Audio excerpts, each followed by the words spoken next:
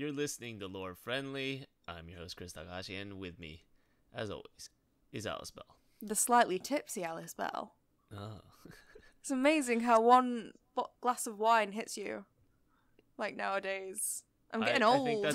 I think that's a very appropriate word, tipsy, because you're probably like leaning to the side, ready to fall over. I was pretty much falling over when I was watching Bake Off, which is a reality show that we have over here that's about baking. It's the purest form of entertainment. I have not heard of it. I haven't watched as much reality TV lately as I should. I do feel like it's an important part. I want to make you watch Drag Race. I want to make you watch Drag Race. The only reality show that I've been watching consistently is this show called MTV The Challenge. Have you ever seen that? I've never heard of it. It's when they put these reality stars and they make them do these like little athletic type challenges or like spelling bees, all these like little kind of like competitive activities or something for money. Ooh, that sounds fun. And I'd go for that. I'd audition for that show. It's my favorite show in the world. It's just, I mean, because there's like all this like backstabbing and drama and stuff like that. So well, this is why you'd love Drag Race so much. It's kind of like Survivor, I guess. It's like Survivor, only the contestants are people from like the real world. You remember the real world, right? No. No? Okay. What is the real world? Never mind. Live in Forget this it. little hole. Forget it. I'm just old. In the student world. The real world is probably the first reality TV show ever, I think. I'm not sure, though. Really? Yes. It started off... Like, was there the same kind of, like, drama and backstabbing and stuff? No, it wasn't competitive, though. It was just, you put, like, 12 strangers into a building and make them live together and film it. It was, like, the original concept. I can't believe you never heard of the fucking real world. It just sounds like such a boring show.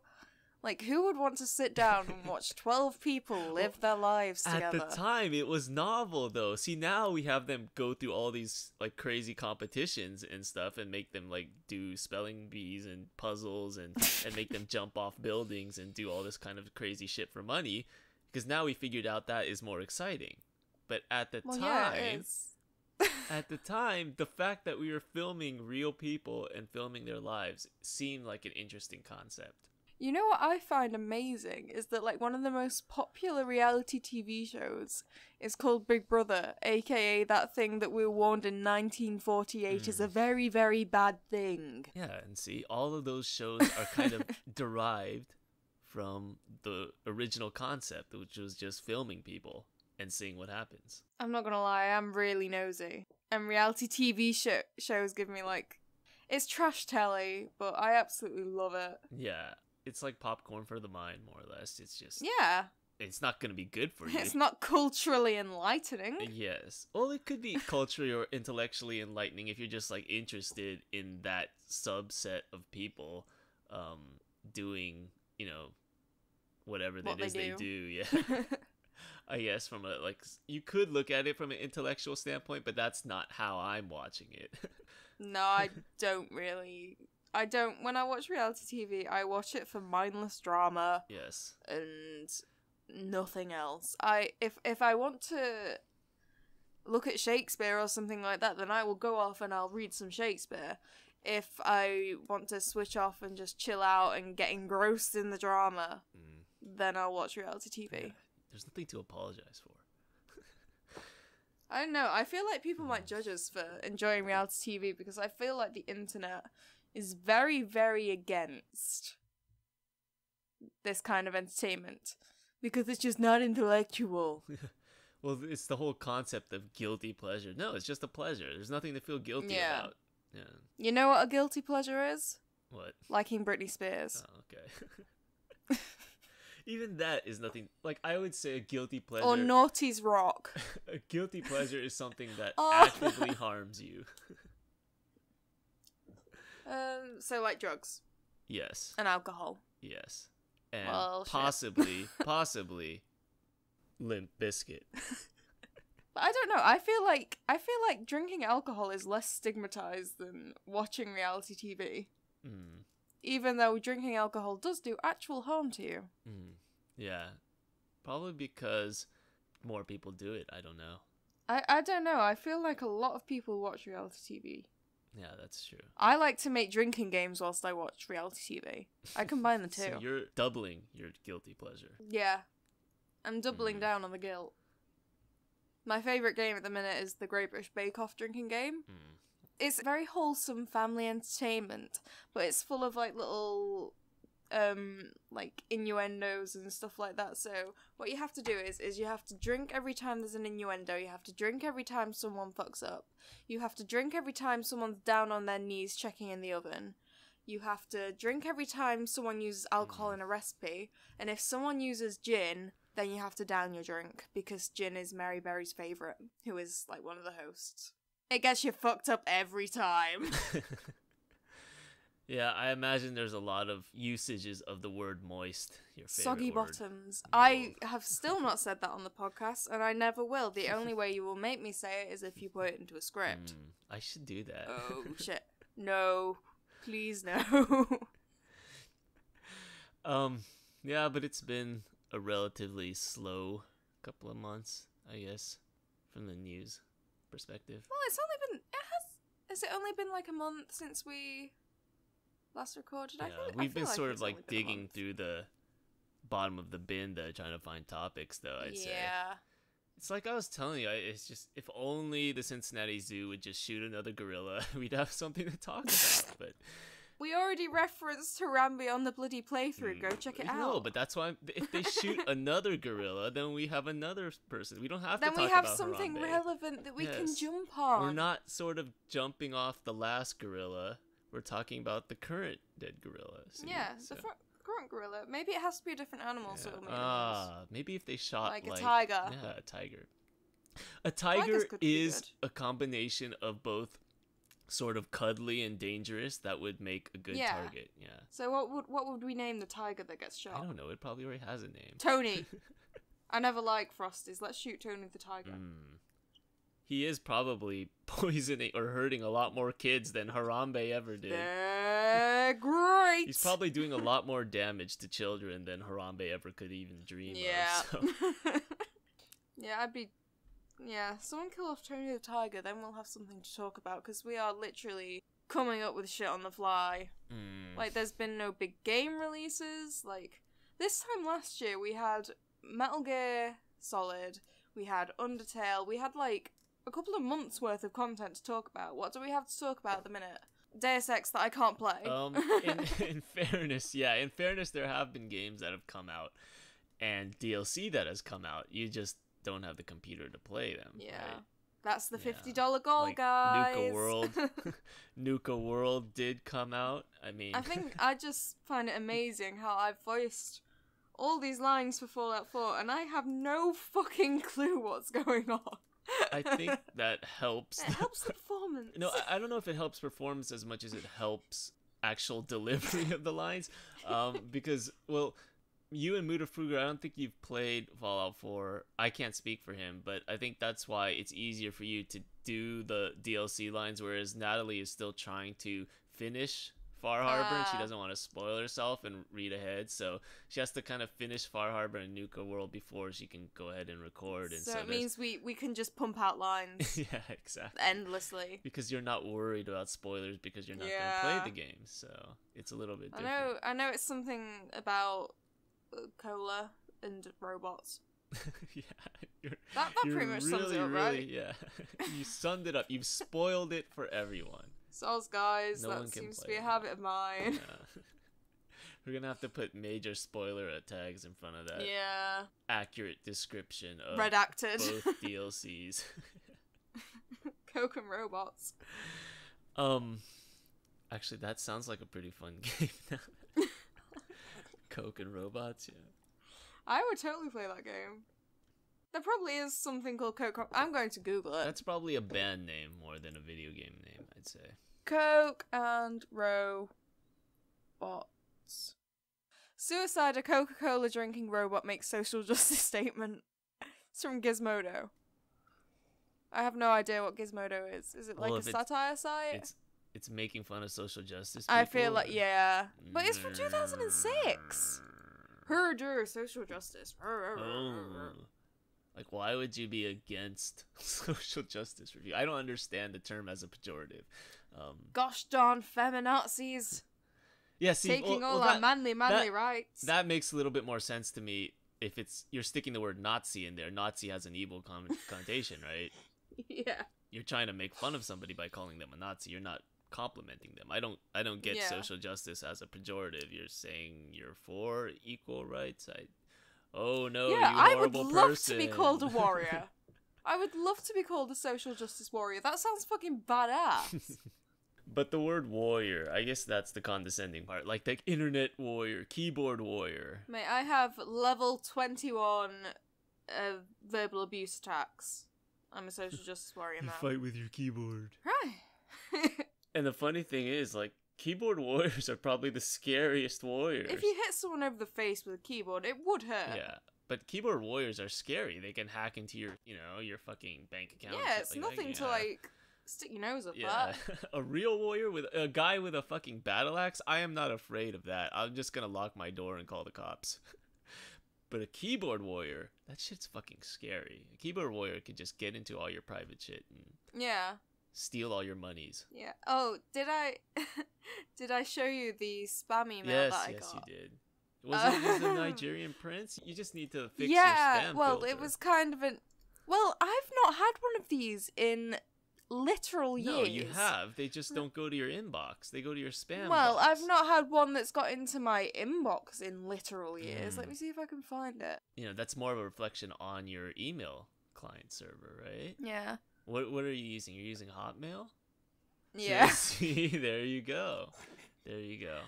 Although I use Gmail and I've gotten spam emails like every now and then too, so it's not like Gmail is like a great impenetrable force. It's the Nigerian princes know how to get around Gmail too. Yeah. Do you know what the best thing is? What is the best? She was called Glory Hole.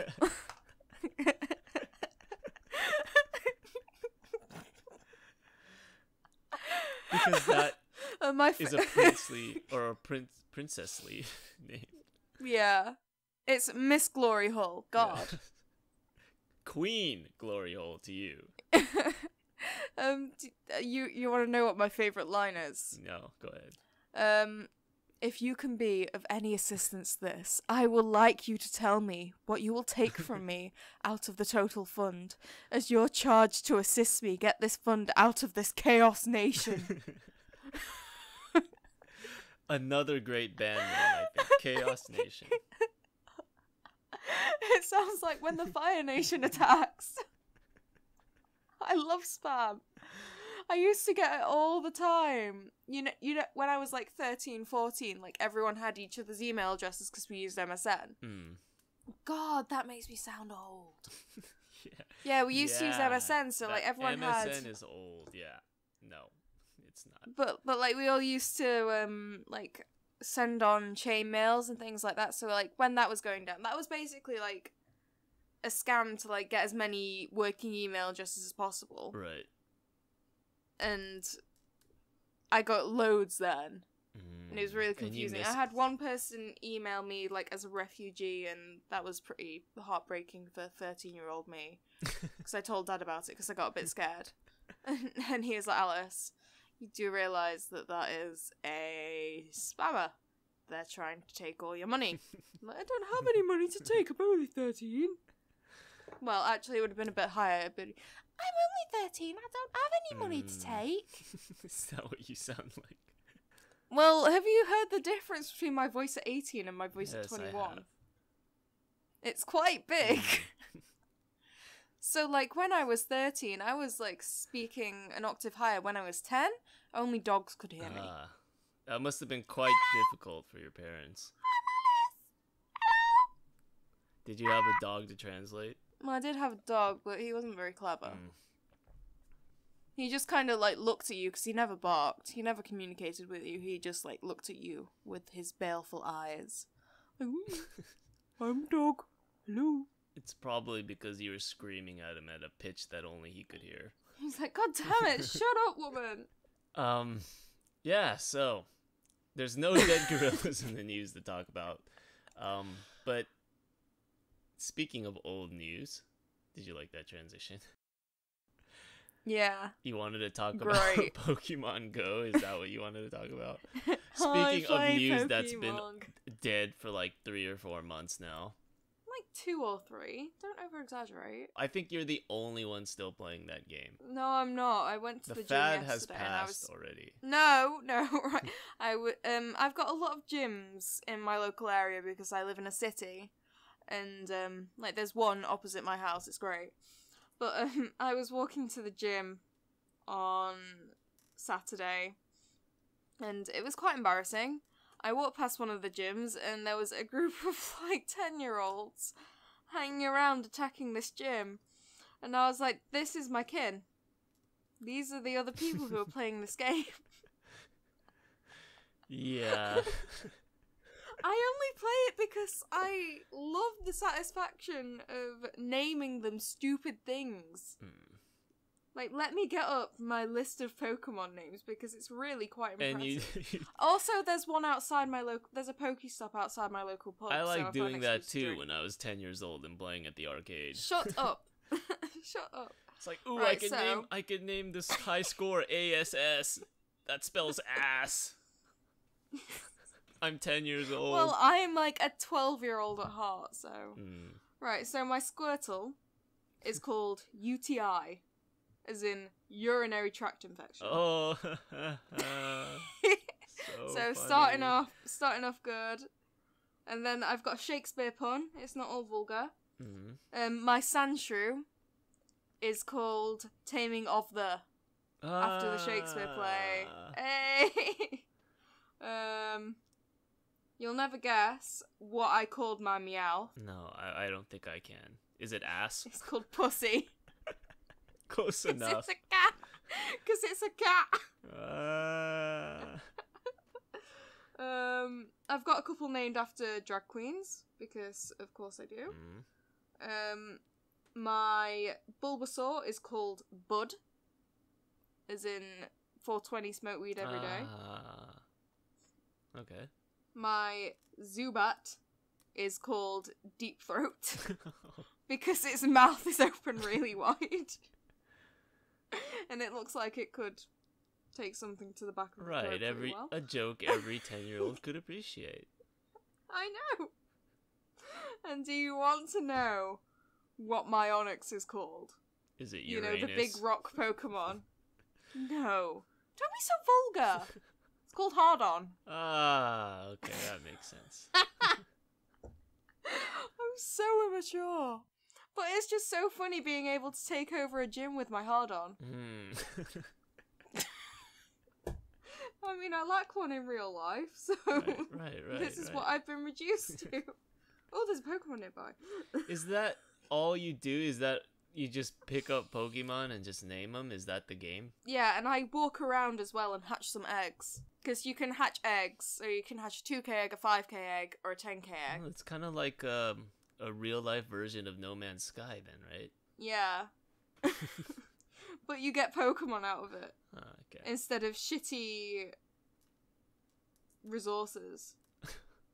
And you get to name them funny things. You can name Which planets I suppose funny you can things. do in No Man's Sky as well, but it's not quite as entertaining. Because no one can see what you've named your funny things, because the online servers are stupid. Whereas on Pokemon Go, when you take over a gym, everyone can see that you've taken over the gym with your Hardon. Or with your Oral. And all the 10-year-olds could laugh. Exactly. I feel like... And, like, on campus, there are still a couple of students who play it. I play it quite subtly. Oh, okay. Like, because you can turn your phone upside down and just leave your finger on the screen and it turns the screen off. So you can just play it and it just looks like you're walking your phone, because I don't look like the stereotypical... so you're feeling guilty about it. This is what we talked about. You're not supposed to feel guilty. Yeah, Pokemon Go is another guilty pleasure. No, it has been weird though, because when I've been up on my phone, like, caching something, like, Nottingham's quite a busy place. And the walk to my university, which is, like, about 20 minutes or so, it's on a main road. So, like, as I've been walking past, I've had, like, people in vans honking at me saying, "You play Pokemon Go?" And I was like, that's weird. That's just creepy. You don't do that. Is it embarrassing when all the other kids have to go home because their parents are calling them, and then you're alone and you have to stick around because you're the only adult? No, I don't let any of the children know that I'm playing. I pretend that I'm too cool for this shit. I just walk with my head held high as I'm going somewhere. You know, you might be able to charge people like babysitting hours or something. Make a business out of it. I would not trust myself with children. I know. That's the worst part about like being around children, is because children are like easily affected by anything. They're easily influenced, and like you could like ruin some child's life just by being yourself. So I don't want children around me at any time. God. Just stay away. It's like I can filter myself around my niece and my cousins, and that's about it. When it's someone else's kids, like, I was just walking to university today, and it was just as school came out, so about 3, 3:30. And I was walking, just talking with my friend, and we were talking about, God, I don't know, but we were effing and blinding, because that's what we always do. And this mum just turned around and gave us a disgusted look, and I was like, shit, there was a child there. And I was like, oh shit, I said shit. Oh fuck, I said shit. Yeah, and that's the thing, though. It's so weird how parents get hung up on that kind of stuff, because, like, I mean, I was probably swearing and cursing when I was, like, 5 or, not, kindergarten? No, not kindergarten. 2nd grade, probably, is when you usually start swearing. That's, like, what, 7 years old, 8 years old? God, that's so disgusting. You're gonna learn it anyway. I was swearing at least 9. Yeah. It's not like we knew what we were talking about either, where I was talking about like, yeah, I'm gonna fuck that pussy or something like that. You're like 7 years old, you don't even know what a pussy is. You're just like saying this shit because it sounds it's like when you listen to songs and you sing along to it, you just don't realise what it's on about. Like the amount of shit that I used to sing. Yeah. I used to like Atomic Kitten a lot when I was younger. And I sang this at a talent competition. I was 9, and I sang this song called Whole Again. And one of the lines is, you still turn me on. You can make me whole again. And I sang that in front of all these parents. And nobody told me that I shouldn't. Yeah, you should have just... I just kept on at it. In front of the whole school.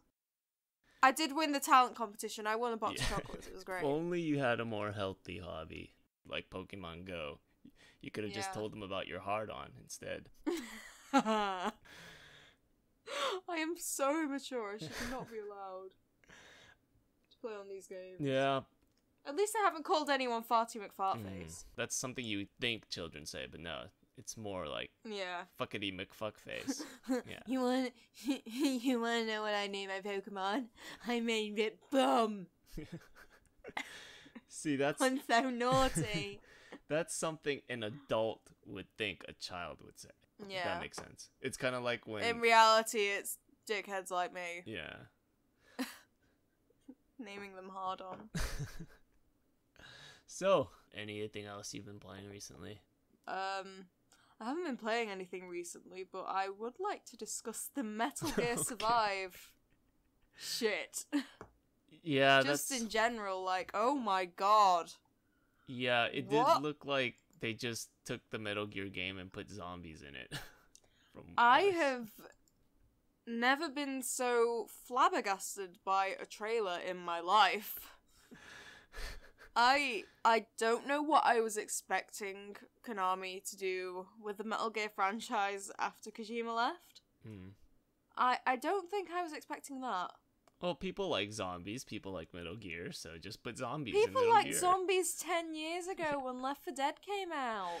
Yeah. It's kind of getting a bit drawn out, to be honest. I think they're a bit late on the bandwagon. No, the bandwagon is already broken and abandoned. Nobody's there. The bandwagon is full of zombies, and maybe that's where they got the idea. I mean, zombies have been overdone for like the last 5-6 years. It's just I couldn't believe it. Like, for starters, the cinematics in the trailer are worse than the cinematics in MGS5. Like, MGS5 had a lot of flaws, but at least the cinematics looked good. The faces just look so flat. Like, it didn't look like it had been rendered properly. Right. And a parallel universe with zombies. That is the last thing that I associate with Metal Gear. At least make it nanomachines. There has always been this sort of, I don't know, fantastical element to Metal Gear, but it's never been so blatant. Oh, yeah. It's never been so blatantly zombies. Yeah. It's just, it's an excuse to put zombies in the game, more or less. So, I don't know. I mean, it's just zombies in general. I mean, you could call them whatever you want, but they're zombies. They're just, that's what they are. Yeah. So. Right. Do you want to know what we know about the game so far? Sure, why not? This is coming from the September 17th demo from the Tokyo Game Show. The summary on the Wikipedia is a whole 2 sentences long. Oh, can I drink something before? Can I drink some alcohol? Down it. Yeah. Well, I have to go get it. Effort. Right. The demo revealed that the Fulton cannon will make an appearance.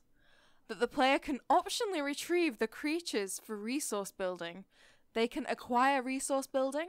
That they can heal themselves on the main menu. Holy shit, it's not like that's been done since Metal Gear Solid 3. Can we talk about the word creatures? I mean, if there was ever a word that was more blander than zombie, it's gotta be creature. It's like, oh no, these aren't zombies, these are things. Yeah. It's like at least the Last of Us called them clickers or something. Yeah. Like they try to give the zombies a name that had more personality. Like, oh, they click. Let's call them clickers. They make clicking noises. Cordyceps. Yeah, creatures. There is no more blander word for a zombie in the English dictionary. Creature. Yeah. That is when you are completely out of ideas. It's just like, yeah. Let's just name our protagonist Soldier Man while we're at it. Isn't that what most games do, pretty much? Right. Like the protagonist, sometimes in like these first-person shooters, they're not very well fleshed out. You have like the most generic Soldier Man name anyway that you might as well just call them Soldier Man. Actually, you're right. That would kind of be funny in an ironic sort of way. You know what? If they called the protagonist Soldier Man, Soldier Man, all wouldn't be forgiven because I cannot take this sacrilege of the Metal Gear Solid name. Oh my god. I've never been so disgusted in a game. And there's been a lot of games out that have just like not hit the mark. In fairness though, yeah, I do think Soldier Man, if they called him Soldier Man, I would actually consider playing it because I would think they would have enough self-awareness and irony to make the game interesting. Yeah. Well, it's satire, isn't it? Like if they did like what Saints Row series does and like take the absolute piss out of all these tropes, then it could almost be forgiven, but the trailer implied that it's gonna be super serious, guys. Like this is a super serious zombie adventure. Creature adventure. Anything satirical about the name Creature, they're like, oh, Creature, that's so scary, so mysterious. It could be anything. It's a creature. No. It's zombies.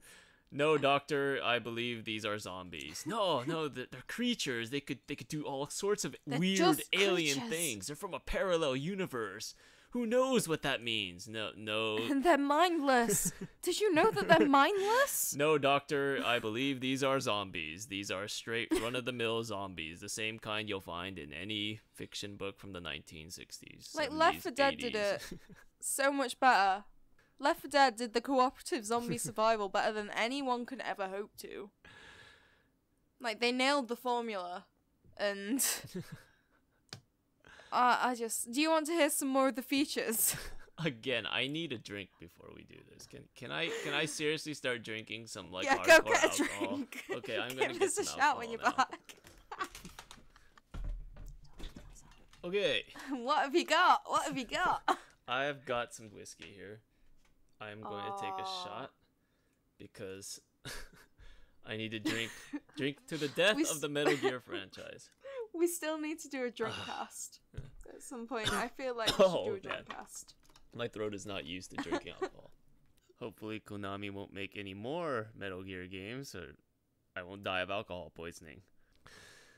You know, like the Halloween episode that we did 2 years ago, where we had to eat really weird Kit Kats when we got questions wrong and right. Yes. I feel like we need to do that, but with alcohol. With shots. Okay. So, yeah. So, submit your questions for me and Kris to ask each other, and we'll get drunk for your pleasure. Yeah, let me pour out a little liquor to the Have you just bought the bottle with you? to the Metal Gears of years past. I'm not gonna lie, I kind of want to go to the fridge and get the rest of my wine, but it was expensive wine, and by expensive I mean it cost £5. That is... But thankfully, your wine habit is now supported by Patreon. Yeah, it is. But before we transcend over to the Patreon topic, we need to finish off these features, because that's why you took the shots. I was trying to avoid it, but go ahead. Go ahead. Tell me the features. Did you know that the player can develop various things from collected resources? Oh, really?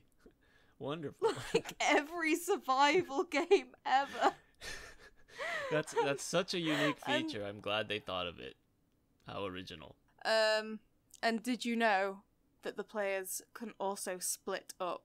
Like, who has heard of a multiplayer game where people can split up? It's transcendent. I mean, this is just full of unique and original ideas. I can't quite believe it. Does it also have a soundtrack? Oh, it might. I don't know. That would be really breaking some new ground. Does it have crouching? You know what? Does it have jumping? Because I know a lot of games don't quite have jumping in it. You know, I didn't think it could get any more original than Creatures, but they just keep topping themselves. Basically, this is going to be a complete shit show. I am looking forward to crying. The thing about these games is usually what they are is they're just a bunch of, like, you know, randomly thrown out ideas, like, coddled together. But what they do, the sneaky thing they do, is they'll put just enough nostalgia in there. Just enough nostalgia juice in there to kind of just hit those little, like, you know, what do you call it, dopamine centers in your brain. Just enough to make you think it's a Metal Gear game. Like the sound you make when you pick up an item. That. But they didn't even do that in the Phantom Pain. Well, we're talking about a game that is post Kojima. That is trying to capitalize on right, we're talking about a post Kojima game. And so they just kind of put in these little sound effects that are Metal Gear. They'll put in maybe like the sound that you make when you like answer the codec calls or whatever, or the sound that you make when an enemy sees you, that sound, the exclamation point above their head. That sound. Yeah, that I so perfectly captured. I think I did it better. How's that? You just want to evoke that little bit of nostalgia where it's like, yeah, actually, this is exactly what I look for. This is what I wanted. I think that's what's going to be in the next Zelda game, too. It's just like, open world, this is capturing the 8-bit game. The same feelings as the 8-bit game. And then, boom, zombies. Out of nowhere, zombies. Yes, it's kind of like an abusive relationship. It pulls you in with the hope that, oh, this is maybe going to appeal to my childhood. And then it just smacks you over the face with zombies.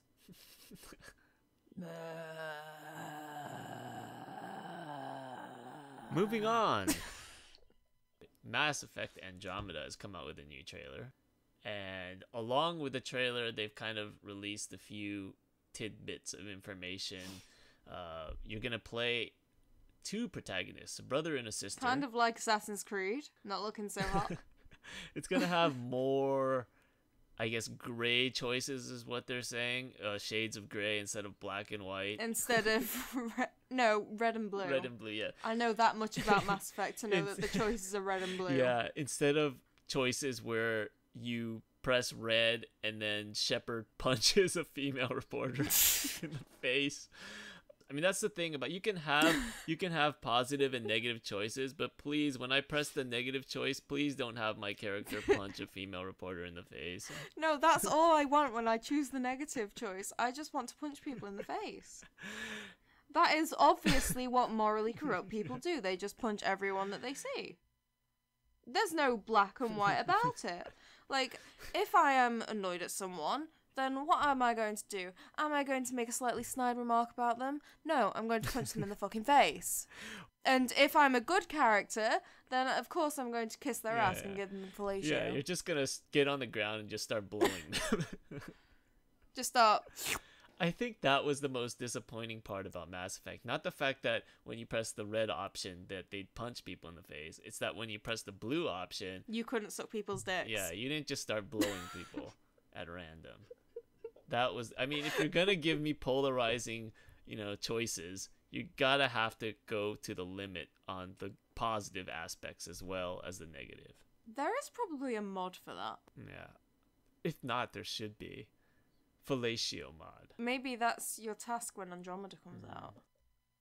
Make the fellatio mod. Maybe that's why I'm not on the hot files. I need to put more blowjobs into the game. Yeah, it's blowjobs, boobs, and boob armor.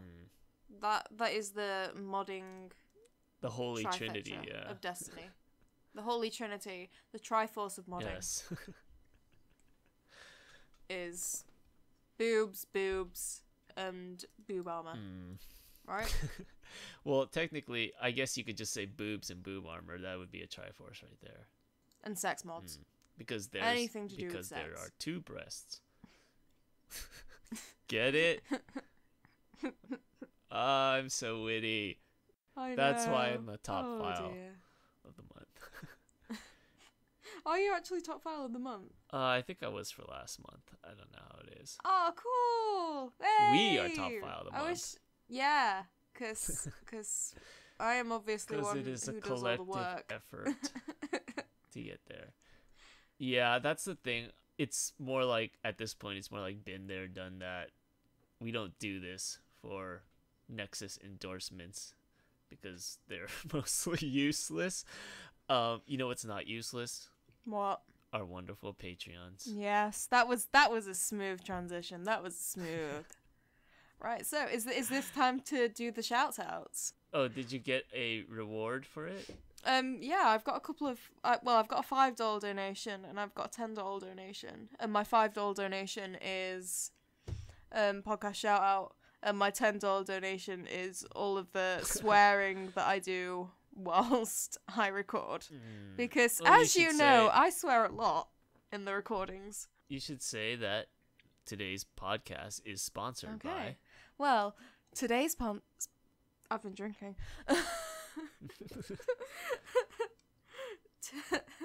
Sorry, my headphone fell out. Today's podcast is sponsored by my dad. Oh. Good job, Alice's dad. He gave me $5. I'm so happy. And it's also sponsored by... A special mention has to go to John, who was incredibly generous with his $10 donation. Like, I had to change my $10 donation pledge. This whatever you call it, the thing that you give them, the gift that you give them when they give you a certain, like, because originally it was half an hour of me crying down the microphone because I'm not worthy, because I didn't think that anyone would sponsor me that much, and then he did, which just goes to prove that there are some really generous souls out there. So if you donate $10 a month, you can access exclusive outtakes from both the podcast and recording sessions. Obviously that's what we're known for. Podcast, not the mods. But yeah, thanks patrons for helping fund our work. Yay! Money! Right. Is there anything else you want to talk about? No, we've recorded for like an hour. Alright. Tune in next month when we discuss getting drunk. The dead tiger that was shot by the Cincinnati Zoo. How dare they shoot that tiger? How dare they shoot Tony, damn it. Why would you do that?